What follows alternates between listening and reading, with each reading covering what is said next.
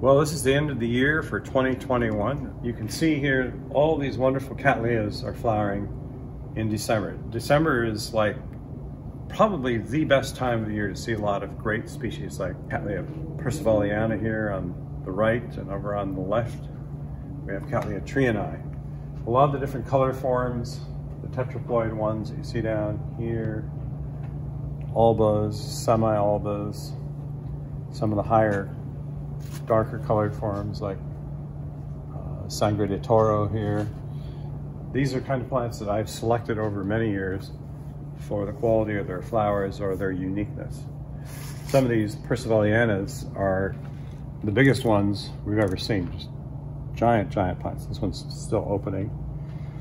The flowers can be up to 7 inches across on these percivalianas, which is much larger than you'd find with the ones that come from jungle areas. And the fragrance is great. The percivalianas, to me, they have a scent of tangerine-like scent, or citrus. And the trianis have a much more floral scent. They vary too, depending on the color form or the variety, but it's just a really nice heavenly scent. More Cattleya percivalianas. You can see all the color forms here. So these are the more normal color forms that you see like this, but these are nice select plants. Here's the alba one called Christmas Cheer. And then we have a cerulean, a blue one over here, and that's called Ondine. It's a pale lavender indigo, and under certain light conditions it'll look bluer than what you see here. This is another plant that blooms during the winter, usually in December, January, somewhere there, sometimes late November. And these are Cattleya walkerianas, which are from Brazil. We find that they bloom heaviest between December and January. And there are a lot of color forms, like there's some pure albas here that you see like this. There's semi-alba walkeriana here. This is an award one called Tokyo #1. It's got a silver medal from the Japan Orchid Growers Association. And then there are some of the ceruleas too, or the so-called blues. And they can be dark like these that you see here. These are tetraploids. Or they can be lighter in color like these. Some of the walkerianas can have, now these are on the side of fading now, but they can have more of a splash petal effect in them, like this, a striata. The fragrance on these is really wonderful. They're pretty easy to grow, but they do need high light. They'd like to be outside in the summertime. They do typically have a dry rest in the winter, so I water them a little less after they're done flowering. They will, first of all, put up a flower spike like this, and then there'll be another actual growth with leaves coming after that. So it's like a 1-year cycle. You get the flowers and then you get a growth, and that repeats itself over and over again.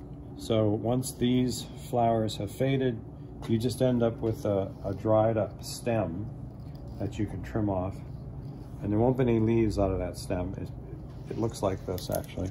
Here's one that flowered the year before, and you can see that this growth came just after that. And then this growth now at the base has its next flowering going on now. Looks like that.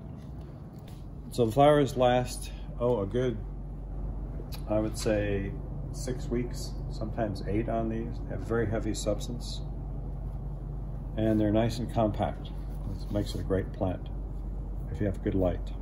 Okay, so here's a bunch of the Cattleyas that we have hanging, which is a great way to grow these. And as you can see, they're overgrown. We had trouble getting potting mixes this year because of transportation issues with getting containers of either moss or bark in from New Zealand. So the main thing with these trianis and percivalianas and the winter bloomers is you shouldn't repot them until spring when you see new growth and new roots. Some that are hanging out way over the edge like this, you can clip off those 3 or 4 growths and pot them just as they are by getting the roots moist, getting them flexible, and putting them back into a new pot. But generally it's better to wait till spring. The other thing about all these winter blooming Cattleyas is they have to go into a shorter daylight period in order to flower. So you got to get below 12 hours of light starting about mid-November all the way up until end of December, mid-January, somewhere in there. They need that shorter period to encourage the flowers to come out. If they get artificial light during that period, they will not flower often. They'll abort their flowers, or they just won't come out, and you'll end up having to wait another year for that cycle to continue. These are Cattleya quadricolors. There's some really nice select clones here. This one is called Ellie. It's got an Award of Merit from the American Orchid Society. The main feature about Cattleya quadricolor is that it is a somewhat more cupped flower, and that's normal for this particular species. It has been used in hybrids, and it does make some nice hybrids. There's some other color variants as well, like this one, which is called Caribbean Fantasy. And then this variety over here, which is called Select AX. It's really an interesting lighter colored form. This is Cattleya decori cerulean, which is very similar to Skinneri. It's a bifoliate, 2 leaves on growth, sometimes 3, but mostly 2. And it flowers now in the fall. The normal decori is, of course, pink and purple. The blue one is, I think, really fantastic. Skinneri, which has similar flowers, blooms in the spring.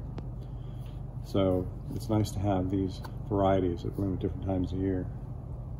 This is Cattleya Carol Easton, and it's a variety Saniata. And it's actually a tetraploid, and it really gets a lot of flowers. The plant is very floriferous, really a strong grower with big bulbs and stiff upright leaves. And this is just a little view of some of the things we have here in December and things that can be grown for this time of period. Cattleyas are not the longest lasting flowers. You'll typically get anywhere between 3 to 8 weeks on most Cattleyas, but they really put on a great show, and the fragrance is really quite heavenly.